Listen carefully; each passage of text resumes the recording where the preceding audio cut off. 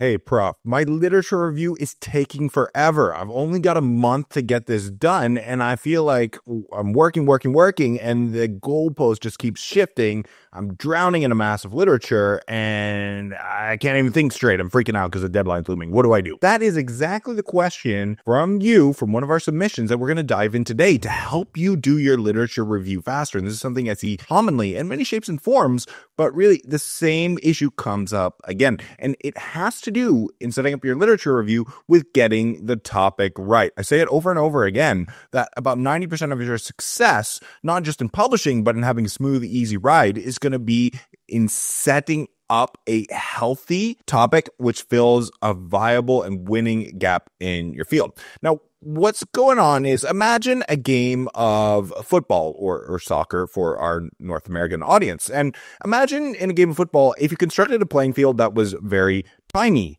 well, everybody would be trying to shoot and score a goal right away. It wouldn't be very interesting. It'd be boring to watch. But on the flip side, what if you set up a playing field that was huge and covered miles and miles and miles? Well, it would take forever to get the ball into the end zone and people would fall asleep watching it. It wouldn't be very exciting or interesting.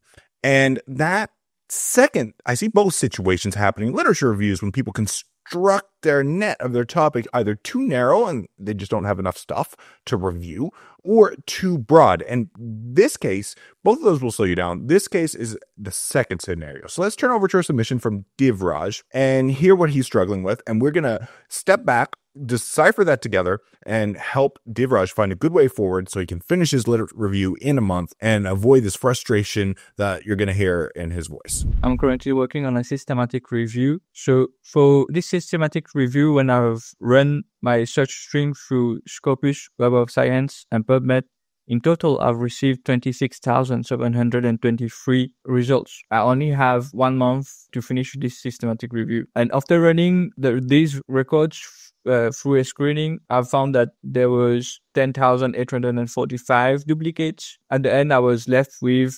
15,878 records to go through. And after that, I screened through these records for those articles not in English, those who were review papers, and those that were not journal articles, which left me with around 10,000 articles to work with. So my question to you is, how can I narrow down my results further to be able to have a reasonable amount of papers to work with? Okay, so Divraj shared a search string. He's looking at the impact, as he said it, impact of AI on the diagnosis and prognosis of Parkinson's, Alzheimer's, and neonatal seizures. Now, the first thing that immediately jumps out at you about this is the topic.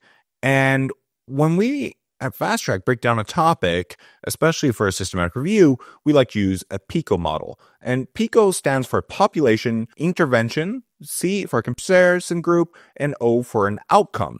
And almost any topic, if you're working in health sciences or the social sciences or natural sciences, you can thread into this model. And for it to be well defined, you need to have at least we recommend at very least 2 components. If you start going too far though, and you have 3 or 4 components, you're probably going to have constructed a very narrow playing field. If you only have 1, you probably have a vast football field. In this case, we have an area that's actually too broadly defined because we have too many things in the outcome category. So Divraj is looking at some strange bedfellows, and they're all very important in their own right, but they don't sit so nicely together.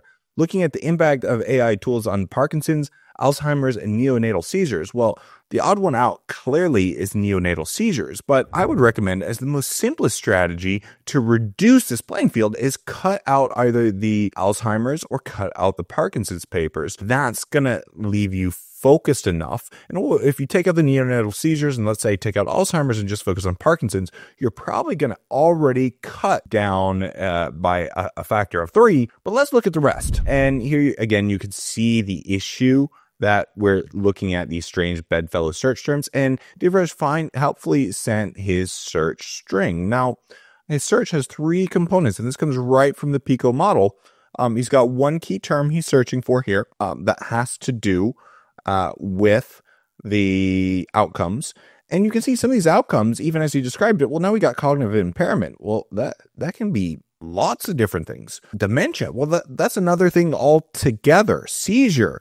these are lots of things. So this outcome is, so there was the way you constructed the topic, but then operationalizing it, you haven't really stayed true to going fishing in the literature for just putting the bait on your line to fish out just that outcome that you want. So I think if we strip this back, get rid of that, get rid of this, and this keyword, focus on Parkinson's, we'll already do better. And on this, we need to look for better terms of Parkinson's. We use a nearest neighbor method where we stand on the shoulders of giants. We go search for other papers who did a review on Parkinson's. So we don't have to invent something ourselves. We're going to lift and say, hey, Professor so-and-so searched for Parkinson's in this way. I'm just going to copy and paste that. And that's totally okay as long as you cite it. In fact, that's encouraged. You want to do that rather than reinvent the wheel and come up with some funky that gets critiqued. You armor yourself up by saying, I'm going to do what that professor did. And so if somebody comes at you, they say, well, you're going to have beef with what that professor did and that professor. And they already passed peer review and it was good enough for publication at a very high level. So, hey, get off me here. But that's the way you want to do it. You want to stand on the shoulders of giants, and that's how science works. So that's already going to help. The second key term you can see in here is the AI term. And I want to see AI included. And so machine learning is good. And I like that you've hyphened here to capture different variants when people write about different things in the same way. I do want an AI term. So again, use the same nearest neighbor approach and find other lit reviews that search there. And then you've got diagnosis, detection, classification, identification. I think this identification is going to be quite broad. And this gets us into another topic of two kinds of errors. You have type 1 errors and type 2 errors. So you're going to get things with seizure that are what we call type 1 errors, which are false positives. They're the things showing up in your search that you don't really want, and you're going to throw back to C. And that when you have a mass amount of volume, that and the playing field is too big, that's usually the problem.